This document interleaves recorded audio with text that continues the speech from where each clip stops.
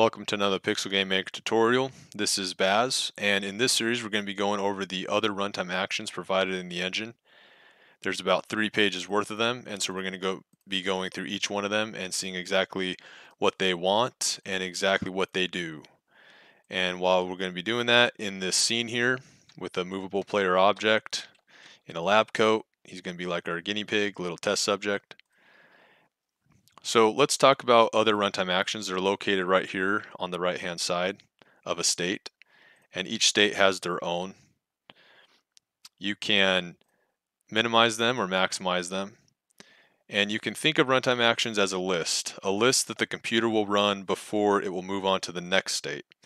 Now that's not always true because you might have a transition that pulls it to the next state before the runtime actions are able to all complete, but generally that's a good way to think of it. It's the list that it will run before it goes to the next state. So how you add a runtime action is just clicking on this plus here, and we are going to set this one. Click on this box and you'll get a check mark. I want the player to face right, basically, is what I'm doing. We'll go into this more in depth on another video, but just to get this on here and show exactly how the computer runs.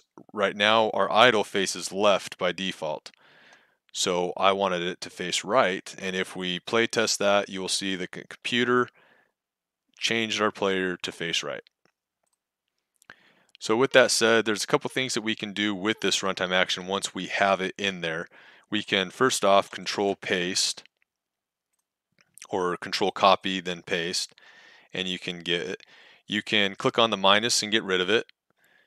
Let's say we went to another state, you can copy paste it right there as well. You can also control Z and get rid of it.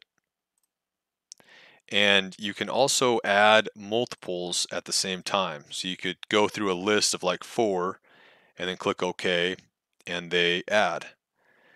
You can then shift click and it will grab that group, or you can click and then control click and grab selected few. So with that said, now we can go and see what these two icons do. So you have this stop icon, which it stands for skip. Basically, you're saying we're not going to run this runtime action, we're just going to skip over it for now.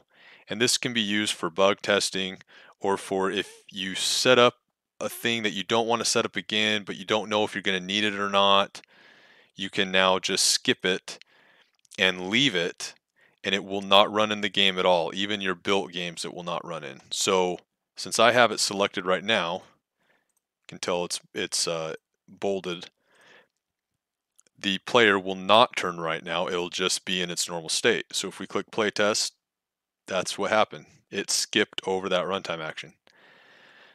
So I'm going to click that back off so that it does work, and then we're going to click on this object right here, and it's got a camera.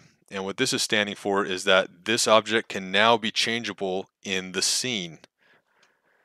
And by scene, it means the scene tab over here. So you're giving the scene access to change this individual object. And what's really nice about this is, say we go over to the scenes right here, and we have the object selected that we're using right now.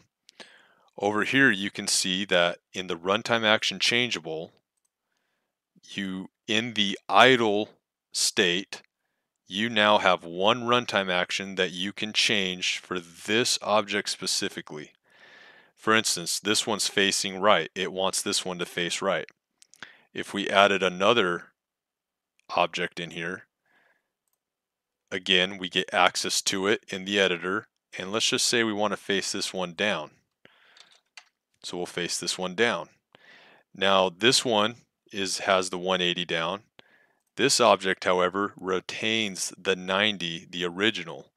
So if we click play, this object faces down, but this object faces right. So this runtime action changeable is very powerful. And this is how you get the specific things for each general object on the scene, because this object just means every object.